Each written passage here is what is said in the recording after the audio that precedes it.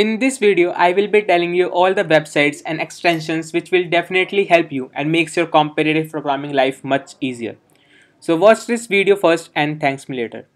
So before getting started, if you don't know me, I am Abhi Singh Chauhan and I have been doing competitive programming from past 2 years. Currently, I am expert rated on Codeforces and 5-star rated on CodeChef. So let's get started. So as many of the programmers do the practice on the Codeforces, I will be starting with the website Codeforces. So yes, at first, if you do practice on Codeforces, do install the extension named CF Analytics, right? So here is an extension, and it is free for the Firefox users and the Chrome users. So at first you need to install it, and once you have installed this extension, your profile will look something like this. If I open my profile and scroll it down, yes, you can see the columns of the problem ratings and the tags solved, and here the unsolved problems. How it is helpful, you will get to know how many problems you have solved for the particular rated. If I check for the 2000, I have solved the 50 problems, and for the 1700 I have the 90 ones. So like I can set a target, like I have to solve the 100 problems for the 1700 ratings, and then I will move to 1800, and similarly with further on, like and if I move down, I will be getting to know like which topic I am good at. Like I have solved the majority of the questions in the topic of maths and greedy. And if I check for the flows, FFTs, like Chinese similar theorem, like I am weak at it. So it is also showing that. And here is a count of the problems which I haven't solved it. Like I have a wrong answer on them, right? So this is the first extension which is very helpful while doing the practice. So if I move further, like many of the programmers have the habit of doing giving the contest, like solving the full contest, like not doing by question but solving the full contest in one go. So let me open it the second website, right? Let me close this, and yes, let's move on to second website. Here is a website named the Codeforces virtual selector contest selector, right? This website will letting you know like which contest you haven't solved yet. So if I write my username right up here 27 and add up here, right? Now here is a column which contest do I need to solve. Let's suppose I have to solve the contest of division 2, and it will show, and click on show. It will show all the contests which I haven't solved single question, right? If I open the contest name, let's suppose 416, okay, it will open the new tab, and it will, I haven't solved a single question of that contest, so I can start a virtual contest or I can upsolve this contest in any way. So here is a second website named cfvs.github.io. All the links will be in the description, do check it out, right? So this is the second website who solves the full contest, or who finds the virtual contest, like contest to give as a virtual, right? So let me close this one also. So let's move on to second website, which is like this is a website for the persons who solve the questions by question, like who finds the question and then solve it, right? So yeah, let me just show it up. So this is a third website related to Codeforces, yes.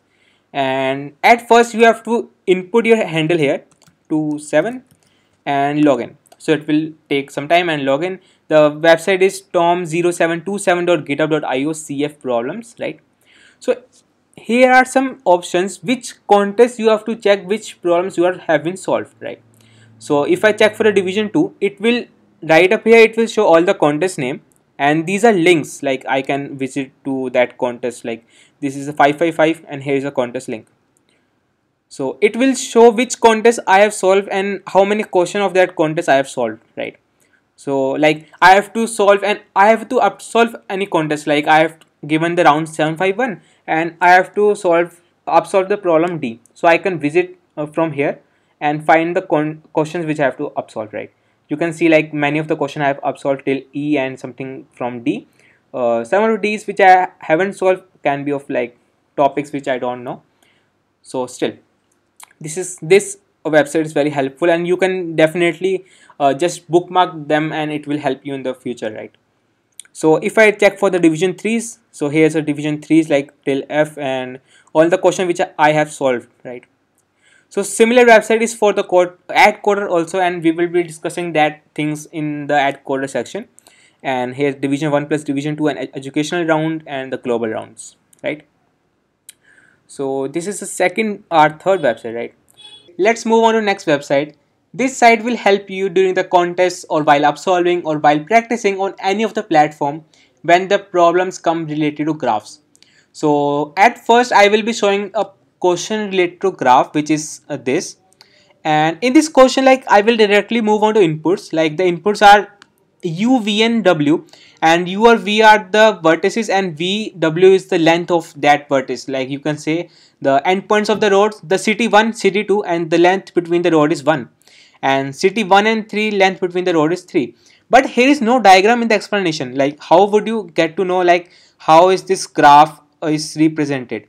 So, like, in this case, you have to need a copy pen and you have to draw it, and then you have to realize and picturize this inputs, right?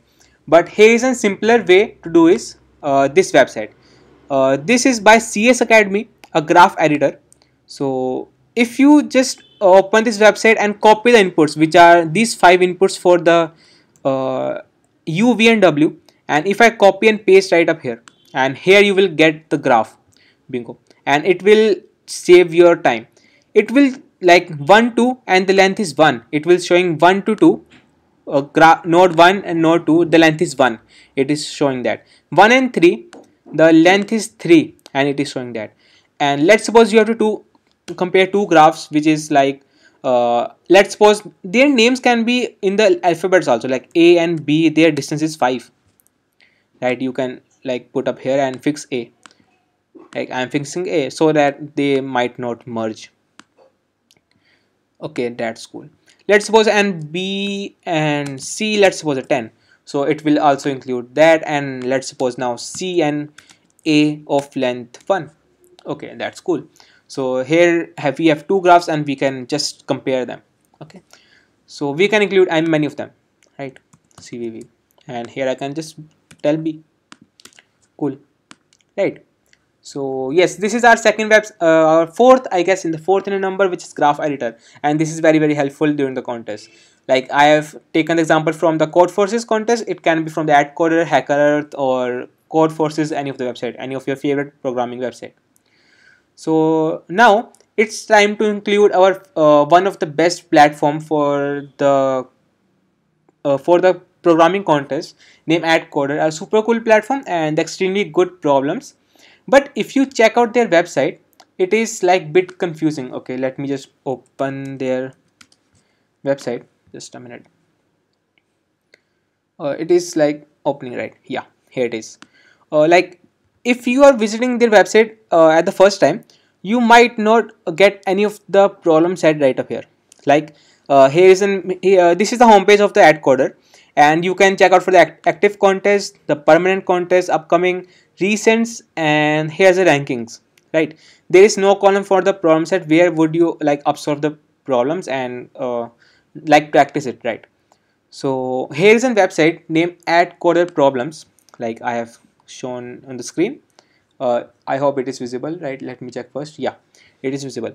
So in this website, at first you have to enter your username, right? I have entered my username 27, and now you can visit all the websites, like in the Codeforces, same as, right? And all the questions you have solved or you haven't solved, right? All the questions, right, which you have solved or not. And here is a feature called rival ID, so you can just compare your rival. Like, let's suppose I am been entering my senior's ID, Kenichi, and now I will be comparing my progress with them. As right now I have solved many of the problems, but the red problems are those which are solved by them and but not by me, right? So here I can compare my progress, and I can solve these kind of problems, right? So, like, they are solving from the back, but I have solved more of the recent problems, right? So cool. So this is the website for the Atcoder. So now let's move on further. Now, like, I have been talking about the Atcoder contest, so here comes the point when you fail on the test cases, right? Okay, let me show you out. Let's suppose like I was giving the contest, I guess the past two contests, right? And I failed only two test cases, and there is no option like Codeforces where you can check out these two test cases, which test case I am wrong at, right? While you were up solving, you need to know like which test cases I am wrong. So this is like an frustration moment, like I am not getting the edge cases and what should I do, right? So yeah, so here comes the easy way. Like the website which can solve this issue is this, the Dropbox. This is maintained by the Atcoder itself. Here you will get to see all the edge cases, all the test cases of the recent contests.